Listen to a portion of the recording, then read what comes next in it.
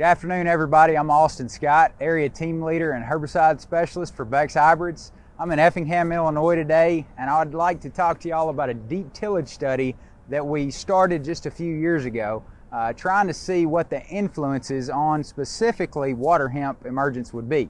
So if you look to my right, we've got a continuous moldboard plot just to my right. So we moldboard every fall here. I've been doing it for several years now, looking at potentially flipping over and burying a lot of that water hemp seed.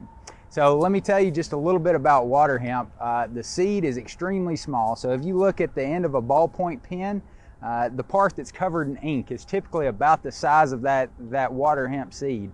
Very small seeded broadleaf there that does not like to germinate when you plant it deep.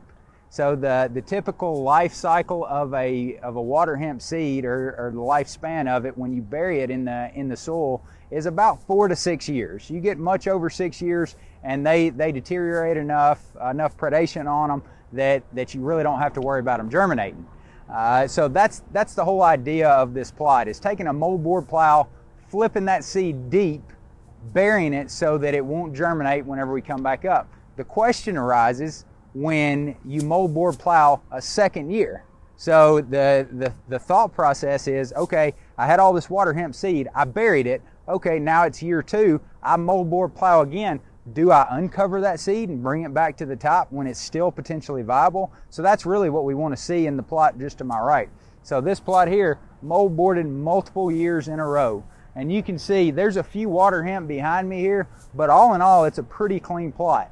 Now the plot directly to my left, where there's significant water hemp pressure in behind me, was moldboarded 2 years ago and not moldboarded last year. So deep tillage 2 years ago, no tillage last year, and you can see we're getting quite a bit of flush on the weed control.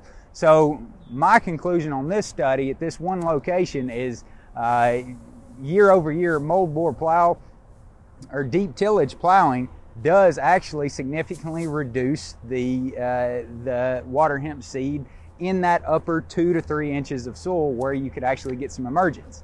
Now if you walk with me, I want to touch on one more topic here. So just for a visual, I'm still standing in a deep tillage plot right here. A deep tillage plot 2 years ago, no tillage this past year. You can see the weed pressure still coming back. Right to my left though, where there's significant water hemp pressure, that's my no-till pass.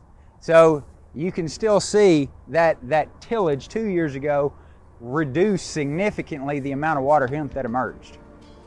Thank you for tuning in, and be sure to mark your calendars for next year's Herbicide Insight Days.